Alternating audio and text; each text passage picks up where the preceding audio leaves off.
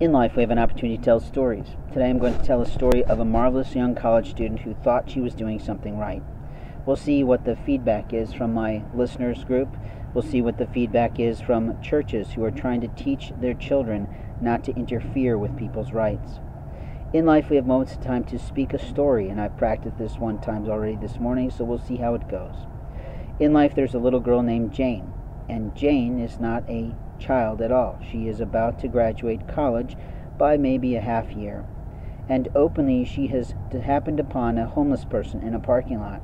So in the kindness of God, who's moving her to move herself closer to spirituality, closer to some form of religion, she decides to go and purchase food for him and try to feed it to him. He politely declines her food at first because the truth is, he is not in the mood to be treated like a pet. He educates her on how important it is to recognize that people who live in the streets have difficulties using facilities, so it makes them a little bit more cautious about receiving food from strangers, not only during a time of COVID, an epidemic or pandemic disease, but also because of the fact that there is human trafficking that occurs in the streets. People like to give people food that knocks them out so that they can sexually assault them by cutting their beard, or molest them by putting their hands in their pants and cutting parts of their body close to their loins, to remind the person that they're somehow in a deficit to the other person. It's a hard lesson for young people to learn because they have not had a course in self-defense or self-protection or legal ethics in their college years. Most likely they learned a little bit about stranger dangers growing up, but they don't often think about it once they get lulled into a life that's full of ease and contentment. Jane is one of those girls who's a sweet child, and he literally produces a relationship with her. He offers her a place to sit down on his cushion, and they sit and talk a while. She discovers that he has some prophetic gifts. He provides her a reading, and she sort of likes it. She also determines that she likes him and she wants to do something for him, so she runs off and gets some real food for him. I think at some point they just start to share the food, and he recognizes that the food is safe and it's okay to have some because he hadn't had a lot to eat that day. It's also polite to break bread with someone in a way that makes a good relationship. Over the course of several weeks, Jane continues to come and visit the homeless man on a regular schedule. During those visits, she brings him a few cans of chicken and a few cans of tea because he's educated her that that is the most gracious gift that someone who's living in poverty can receive. It doesn't have to be a whole lot of canned goods. It could just be enough for a day. But that allows someone to save their pennies to do something else in every way. She gets that message and starts to make that regular trip. She comes to work with him because she is learning how to build a LinkedIn profile. A LinkedIn profile is, of course, a professional network. It's long been, since at least 2001, 2002, a resume network. It is for what professional people do when they want to have a different way to get a job.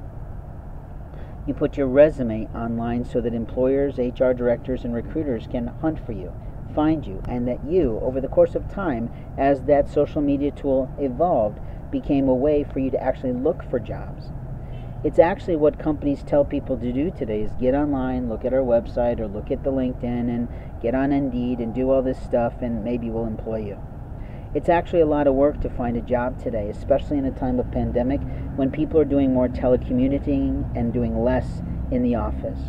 It's how we keep people safe, it's how we keep people healthy and alive, and it's how we keep people thriving. The hard part for people like little Jane is that there is some isolation going on, that classes are not the same, that people are not doing the same thing in classes, they're sitting further apart, they're not socializing as much unless it's the weekends and they're going to some brew pub. But the truth is, Jane has made a relationship with this homeless man. This homeless man has some marvelous things, that clothing that he has acquired over the course of time, either pulling it from people's lives because they've thrown it out, and it's perfectly clean and perfectly good except for a little rainwater that's hit it, or some other things that she might be favorable to. The man has provided her with a faith fob. He's provided her with a marvelous book on religion of many kinds and many herbs, a part of her social career, but her professional career that's going forward. And that book alone was maybe $15. The fob was probably $10. And I'm only throwing this out there for the people who are listening to understand the value of something to someone else. You see, the value of something to someone else is more important than the value of something it is to you. When a person purchases a cord at the store, there's a value for what he paid for it, but then there's a value for how he uses it. And when those cords are stolen from someone who's homeless in the night while he's sleeping, not only is it a federal crime of someone putting their hands in someone's personal property and taking property, it's also a crime in what you're taking from them in terms of their time. You see, time value is something that people don't really think about. People don't think about how when they're working in a job, they get paid for their time. It's an hourly wage when you typically work in retail. It's an hourly wage when you work in salary, but that hourly wage is usually much higher. So to help a young woman who's a college student get ahead of her classmates and get herself ready for a job as soon as she graduates, it's important to start that process a year out, at least maybe 6 months out. Putting yourself out there, making yourself visible to people, letting them see who you are, letting them understand your skill sets, your talents, your super science mind, and that's what we're trying to teach her.